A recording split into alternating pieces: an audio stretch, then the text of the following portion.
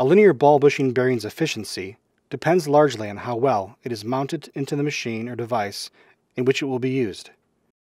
To ease installation, Thomson offers linear bearings and pillow blocks that can be bolted in place. For applications in which custom mounting is required, the linear bearings are installed into a custom bore.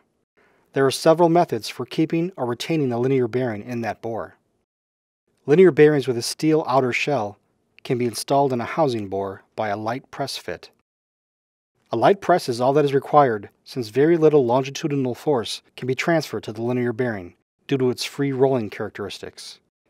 Linear bearings with floating bearing plates, like the Thomson Super or Super Smart styles, are not designed for press fit installations. The product specifications state the recommended bore diameter. The resulting fit will be that the linear bearing can be pushed in by hand.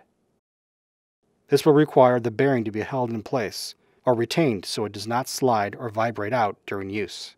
Linear bearings can be held in or retained in the mounting bore by push-in retaining rings, press fit seals, or snap rings. Linear bearings are designed with a groove on the outside to fit external retaining snap rings.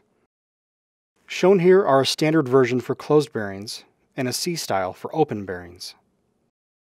Press fit seals pressed into the housing bore can also retain a linear bearing. Shown here are closed seals for closed bearings and open seals for open bearings. Similarly, Thomson push rings can be pressed in the bore of closed linear bearings.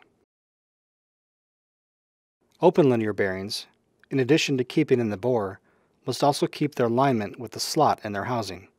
Most open linear bearings are made with a retaining pinhole that can be used to keep their rotational alignment, in addition to retaining them in the housing.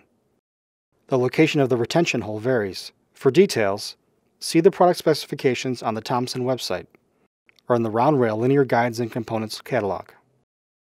If you have further questions about mounting linear ball bushing bearings, contact our experienced customer support team.